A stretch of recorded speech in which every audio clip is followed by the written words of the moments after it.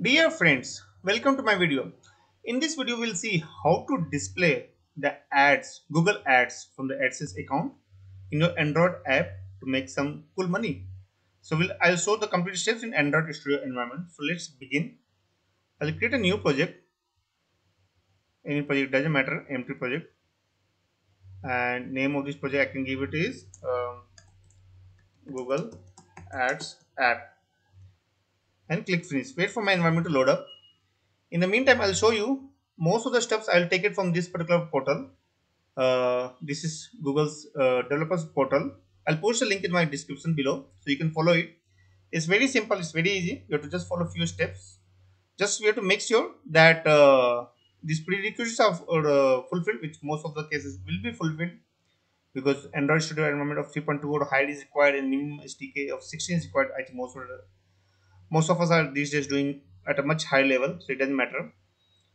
How to set up and create your AdMob account? I have already created a separate page for that. I'll post a link also for that separately, but you can also explore these steps, how to sign it up and how to register your app for and create the ad unit. And then from here onwards, we'll start in our Android Studio environment. Few things to note: these apps, although I will show you a test environment right now, but in reality, it will work only if your app is hosted on Play Store. I have also a video on that.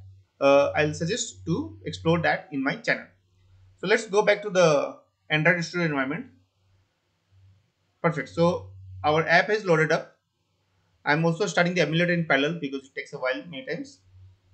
And I'll keep toggling between these two pages. So please bear with me.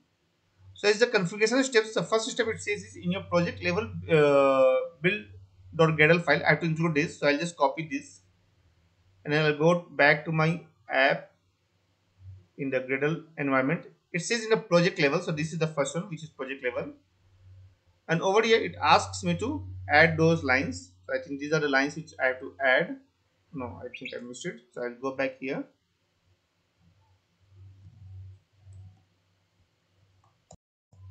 So the moment you add this, it will give you a notification to sync now. But I think the build descript will go above plugins. The first one should be build descript as far as I know. So we'll put it over here and I will just start the sync now. I expect some error and I'll tell you why. Because I think, yeah, that was expected because these two repositories what we are adding over here, that is already added in a settings.gradle file. If I go there quickly and I can see that those are already added, so I don't think we need to do it again. So I'll go back here and probably I'll remove this line. So I'll just comment out for the time being. Don't try again. Let's see if it works or not this time. So it's doing something. In the meantime, okay, so build is successful. Perfect.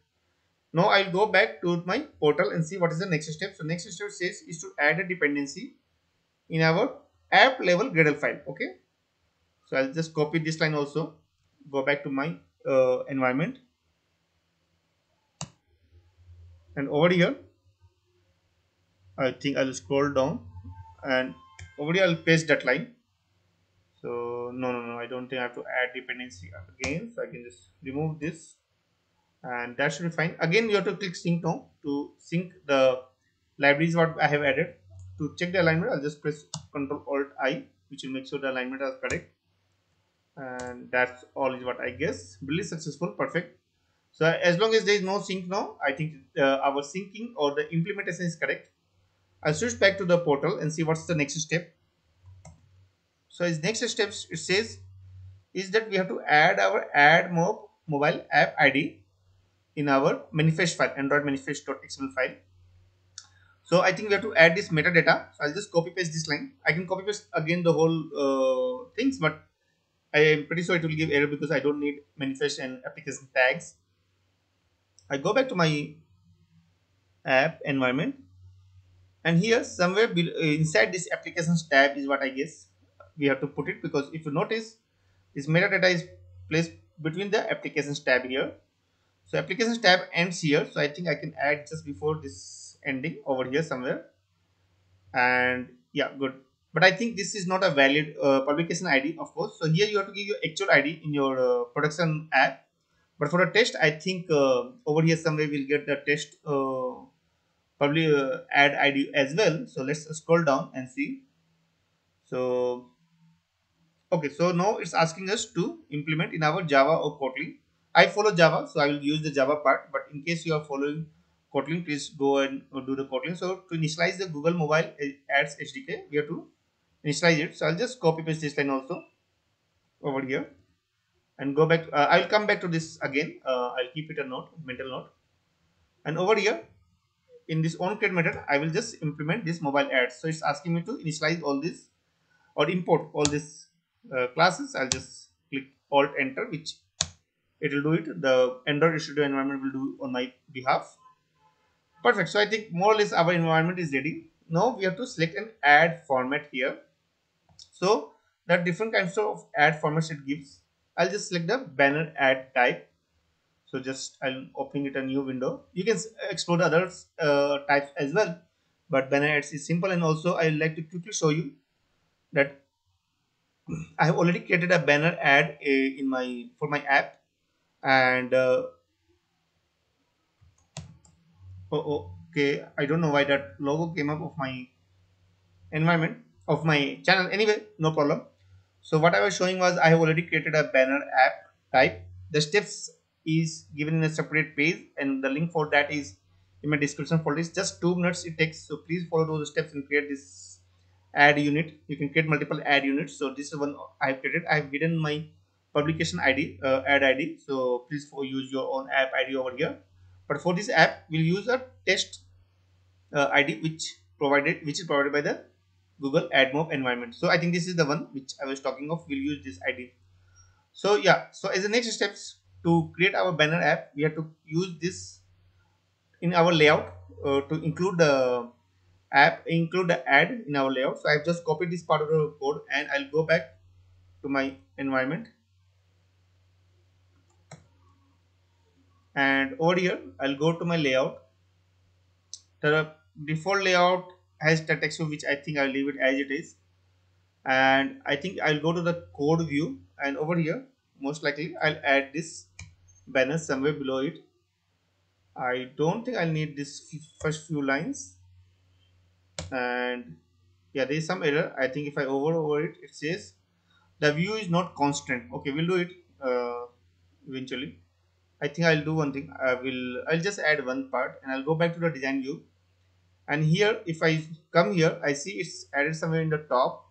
It's not constant, so I can put it anywhere in the layout. Probably I'll put it somewhere on the top. Let me put it over here somewhere, and then let me give it some kind of constraints. Perfect. So the moment you give constraints, the errors will be gone and things will look good.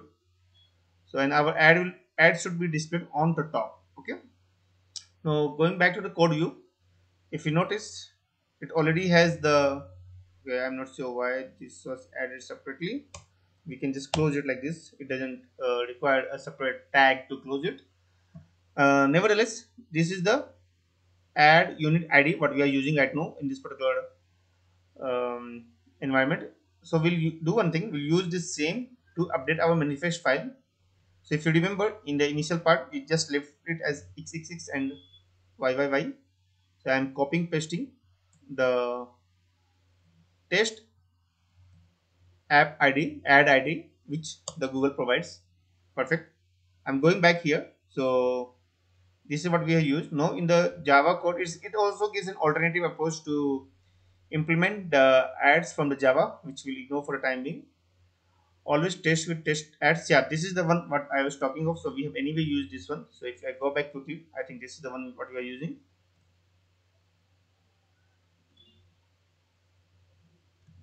Yeah, I toggle twice and thrice. It looks the same. We can, of course, I can always do a Control C, Control F, Control V, which is same, of course, and then over here Control C, Control F, Control V, yeah, which is same. Anyway, I'll move ahead. And now the second part is how to load an ad. So I think this part we have already added in our onCreate method. So we have to just add the other part, which is this part basically, and yeah, make sure that this part is added the first few lines. If not, then you should add it and go back to your Java code, and over here just below this I will add this.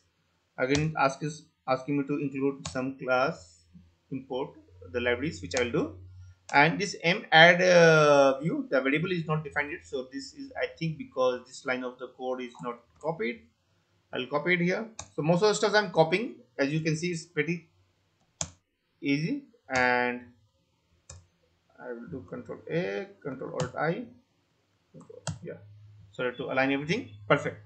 So if you notice, I have not written even a single line of the code, and everything is falling into place as perfect as required. I'll go back here and see what's the next. It says I can add some add events, like when add loaded or failed, blah blah. I will skip this part, and so it gives lots of other functionalities. I think I'll skip it. I'll keep it just till here, and let's see if I try to simulate it again or run it in my emulator. Let's see how it comes up. I'm expecting this should work because our ad is put in the layout. In the manifest file, I have defined the uh, particulars about the ads. Let's see how it comes up in our emulator. So my code is running. I'm in building. So in the meantime, I'll just clean up my code a little bit. So my app has loaded, and what I can see is, wow, perfect. So there is some ad which I can see on the screen over here. Nice job and blah blah. Of course, this is an test ad, so it will, as you can see, it's also displays a test ad over here, and it's not an actual ad. Yeah, so that's all. I just wanted to show you how easy it is. You just need this ad ID, ad unit ID, which you will get from your AdMob dashboard. The steps I'm repeating is in the link in my description below. Please follow it. It takes maximum 5 minutes. And once you have done that, once you have got this, you just come to your Android student environment, build this app, include all these required things in the Gradle file, and put it in the manifest file, and then include the add unit here, put the right constraints. That's it. You're good to go. So that's all. I hope this video is useful to you. If you have any questions or suggestions, then please put in the comment section. And if you like this video, then please subscribe to my channel. Thank you and have a nice day. Bye.